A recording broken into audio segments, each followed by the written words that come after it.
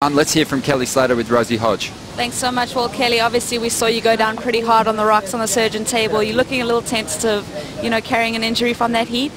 Yeah, I just didn't start out real great. Yeah, just the way it went. You know, I kind of got that quick start, but then Leo had the better one behind. But at the end of my wave, I couldn't see because I was in the foam trying to recover. And when I jumped, I went butt first and went straight on my tailbone right into like a rock sticking up. And I was just like, oh, what just happened to me? And then I dinged my board, and Leo got the better one behind and was further out than me and got priority. So I was like, all right, I just can't get it happening. I don't know what's going on.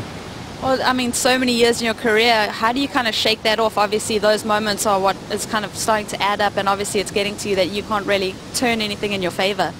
Yeah, well, you know, I think what's going on is just that, you know, you get a guy like Leo, he has nothing to lose. He's not on the tour, but, you know, he gets a free thing into the event, a wild card into the event because of an injury, and then he knows he's got to go out there and have fun and be smart, you know, and he had a game plan to be on the best waves, and, you know, it just worked out for him. That's the way it went. I had priority, a good set came, and I had to go the first one. It was a really nice looking wave.